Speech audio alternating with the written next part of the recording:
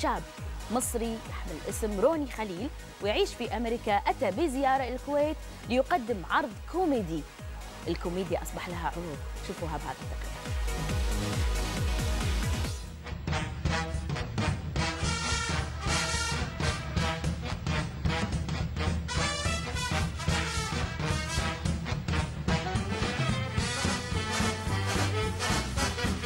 Hi, my name is Ronnie Khalil. I'm an Egyptian-American stand-up comedian, and I'm here in Kuwait performing and just meeting people and having a great time.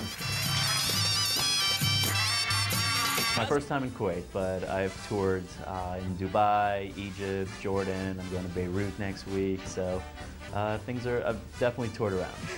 Sometimes I think my parents want me to get married so badly, they're just going to throw me a surprise wedding. I'll be in the supermarket, all of a sudden a girl wearing white will walk down the grocery aisle. My parents will pop out like, surprise! You know, I think they're pretty open to my comedy. At first, you know, after 9/11, there was a lot of subjects which, you know, we couldn't talk about and we were very scared to mention, you know, the whole Middle Eastern connection. But, you know, now, quite a few years later, I think they're excited to learn about the Middle East. Like, just because they're Arabic numerals doesn't mean you can use them wherever you want. You got that, 7BB? Well, I'm trying to organize a show right now in Beirut, and I have a show in Cairo on June 11th. And I just had a couple of shows here, so, you know, and then back to the United States for some more shows. Min aini di, la aini di. You guys know that one? From this eye to this eye. It means like they're pleased to do something for you, but it's always in the weirdest times. Like I ordered a sandwich at a restaurant, he's like, sandwich from this eye to this eye. My favorite joke to perform, I don't know, it always changes because it depends what mood I'm in, or sometimes I'll write a new joke and I'm very excited to perform it. So that'll be my favorite joke for a couple of weeks, and then I come up with a new joke and I forget about the old joke. It's kind of like, you know, when you have a new toy and you play with it and then you get that newer toy and now your old toy's the bad toy and you start beating him up with the new toy. That's kind of the way it is with my jokes. Like, my pronunciation isn't that good, you know? It wouldn't matter what I say. I'd be like, she's like, it's so good. One time I had a woman say it's so good, lean to the person next to her, yeah, I have jokes that I do in America that I would never do here, and I have jokes here that would never translate to the United States. So really, depending on where you see me and what my mood is, it could be a completely different show. Traffic is insane in the Middle East. It's like one lane of traffic with like 4 lanes of cars, and then 6 lanes of parking on each side. And the only way you can get out is by pushing 17 cars, right? Like forward and then pushing them back. And you have this like little space to get out of, and the whole time there's some homeless guy like, Mashi, Mashi, Ta'ala, Mashi. He's not even looking at you. He's like, Mashi, Mashi, Ta'ala, Mashi, Kifaya.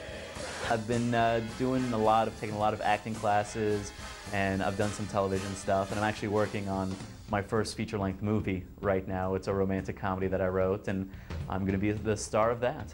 Egyptian women, very overdramatic. You guys see it in the soap operas all the time. I thought it was just for TV. Apparently, it's real.